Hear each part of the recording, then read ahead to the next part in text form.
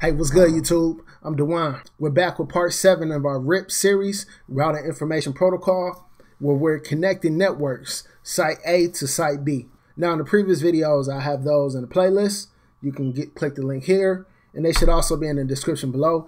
If you guys got questions, please feel free to hit me up. But now we're going to get into the meat and potatoes of configuring RIP, and then also doing ACLs. But in this video, we're just going to focus on RIP, how to configure it, how to troubleshoot it, and making sure it works. In the previous videos, the way I did it was I talked about everything, and then I configured it. But what I'm going to do in this video is I'm going to configure RIP, and then we're going to talk about it later. Before we get started, RIP is the Routing Information Protocol. What we're doing is taking site A's network and connecting it to site B, making these PCs be able to ping these PCs. Now, here are 10 things to know about RIP.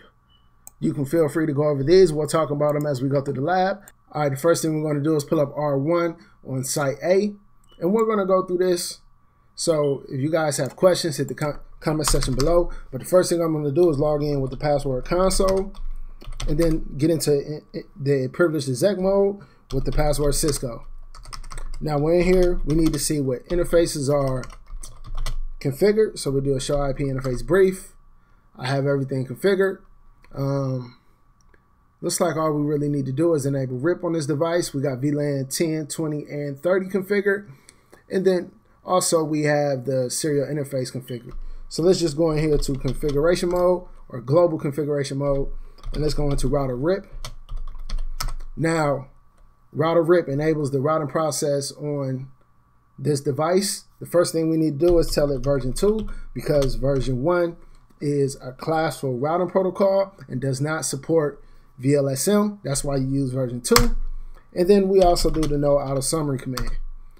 I have a video on discontiguous network somewhere up here. If you guys got questions, hit the comment section below. Hit me up.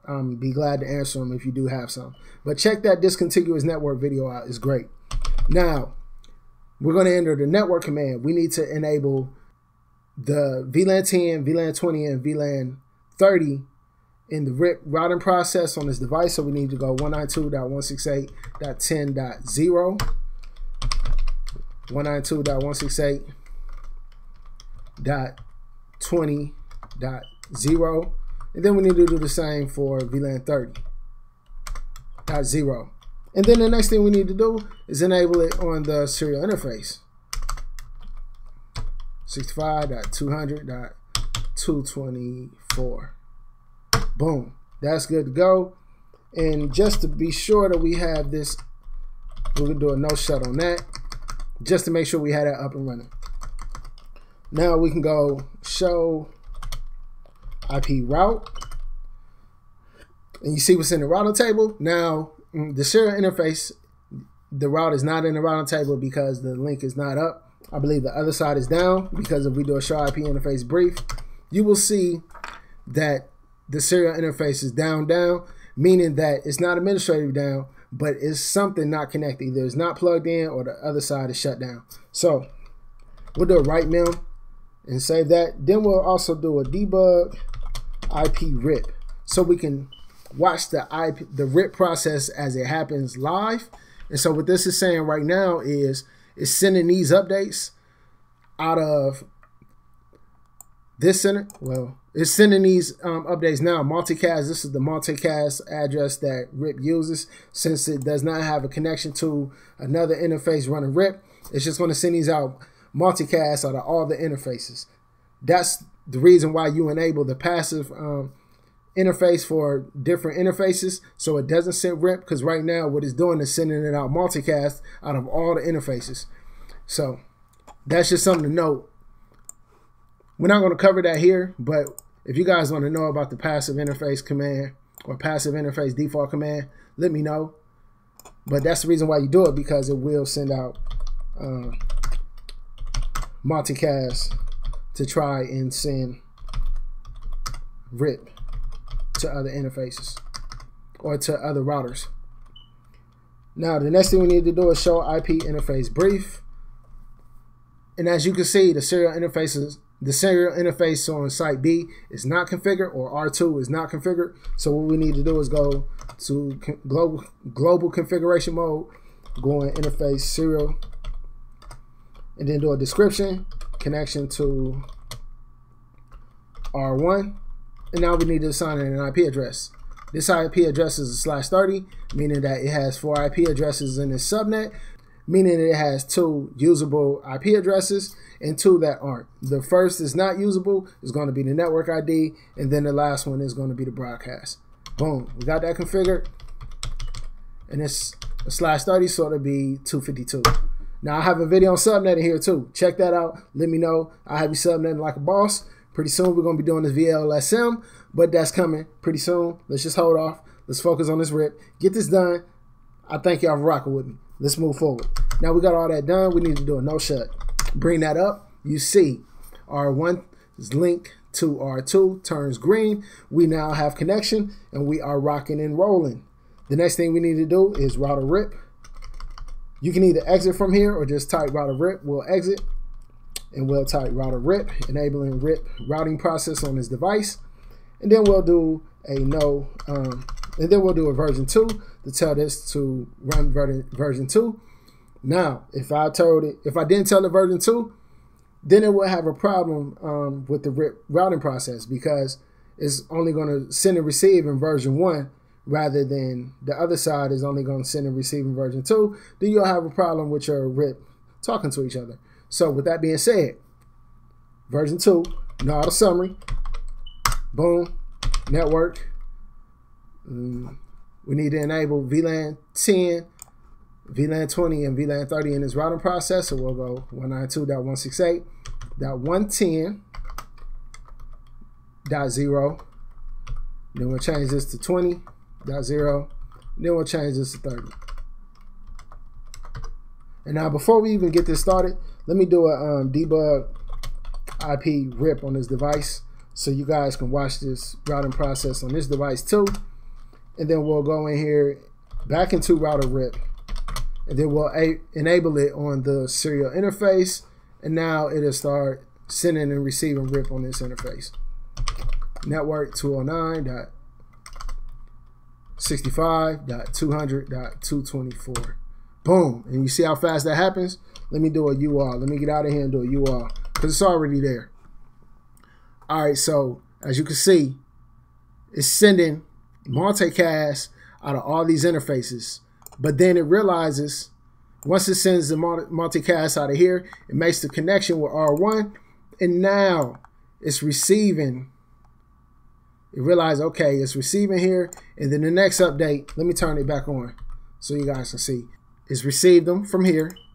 It received the VLAN 10, VLAN 20, and VLAN 30 from site A, and then we'll have to wait. I think it takes about, actually I can tell you now. So if you do a show IP protocols, all right, we can do a UR now. A UR means you undebug all, means turn off all debugging. Now, real world, you don't want to do debugging unless you talk to your boss about it, because debugging will bog down your device if you have a whole bunch of routes. And just don't do debugging live. Focus on your lab work and learning in Packet Tracer before you start experimenting on live networks. Now, with that being said, all right, let's go up here to, as you can see, is building my updates, sending updates. Boom, good to go. So we do a show IP protocols. You can see all the routes that it's routing for. And then if you look in here in RIP, it says it's sending updates every 30 seconds, which it does. And then the next update is doing 19 seconds. Invalid after 180 seconds, meaning after 3 minutes. And then the hold down is 180 seconds. And then it's flushed out of your routing table after 240 seconds. So what is that? 4 minutes. So after 4 minutes, it's flushed out of your routing table. So if we go to show IP route, you will see the new routes in your routing table. Boom. All these are configured on R1, and now you can see they're in our routing table. A couple things to note: this 120 is the administrative distance for RIP, and this 1 is the metric that RIP uses. So that means it's 1 hop away, meaning 1 hop here to get to these networks, to VLAN 10, 20, and 30. I'm trying to think what else I need to tell you guys. I mean, I think we pretty much cut. Let's go back into the show IP protocols. Let's go over a couple things. Now, we talked about how often RIP updates, how often it flushes from the routing table. And there's a timer that you will see when there's a problem with a route. The timer will just start ticking. You will see it right up here in the routing table. But right here, what we're going to focus on is, okay, so you're sending and receiving version 2. That's what I was talking about. So that's what's going on with that. And then there are no ACL set for this. So it's not filtering any routes. The interfaces that is using to send RIP, basically all the interfaces that you have enabled is going to send out that multicast to those interfaces. So what you will want to do is set up passive interfaces here and just have it on serial 0/0/0 if that's the only interface that you wanted to communicate with, run RIP on. Now, these are the networks that you're routing for. These are all the ones that we entered with the network command. And let's see. This is our RIP router information sources. This is what we have connected. So, and as you can see, the last update was 18 seconds ago. If I was to run this again, that timer would change. Now 16 seconds ago. Yeah, and that's pretty much it. The administrative distance default is 120, with 120 for internal and 120 for external. And that's pretty much it. So if we do a write mem, that's good to go. Now we can go through and try and ping some devices. So I have PC 1 on VLAN 10 on site A. Let's see if I can do IP config. What's my IP address? It's .11. So I bet you PC1 or PC5 on VLAN 10 on site B will be the same IP address. So let's go 192.168.110.11. Is it .11? Or we'll have to see. Maybe it's not .11. So let's see what IP address this is. We'll go in here, IP config. Since we know what PC1 is on site A, let's do that. Okay, so we'll ping the other side, 192.168.10.11. So now you can see we're pinging this PC here. We're able to ping this PC here from this PC here. And we can do a trace route, trace RT 192.168.10.11. And you can see it went from, this is the route it took. It went from R2's gigabit or sub interface for VLAN 10 or gigabit/0.10 or whatever you want to call it, the sub interface for gigabit 0/0. Out of this interface, even though that's not listed because that's not a hop, actually, it's the same router, into this interface on R1 and then exited this interface, reaching this. So actually, so this is the default gateway for VLAN 10 on site B or R2, and then this is going to be the WAN interface or the serial interface for R1 on site A, and then this is going to be the actual PC1 on VLAN 10 on site A. That's pretty much it. I mean, what we can do next is, let's do SSH -L Dewan, and let's SSH into, let's say, site A, 209.65.200.225. Boom, password is going to be Cisco. And we just SSH into R1 on that device, I mean on site A. So as you can see, here's R1 for site A. And if we do a show IP interface brief, boom. And then you can see all the VLANs for site A. And we can exit, and we're back into the command prompt for PC5 on VLAN 10 on site B. Yeah, that's pretty much it. I mean, we covered pretty much everything on how to configure RIP, how to make it talk. We SSH from site B into site A. We ping back. We can actually ping. Let's ping the other side just to make sure we have we communicate back and forth, because it could be an ACL that allows us to go out but doesn't allow anything to go in. So we need to make sure that nothing's blocking this side. So let's go ping 192.168.110.12. Boom, good to go. And now let's do a trace route there, just so you guys can see how that goes. 192.168.110. What is that, 12?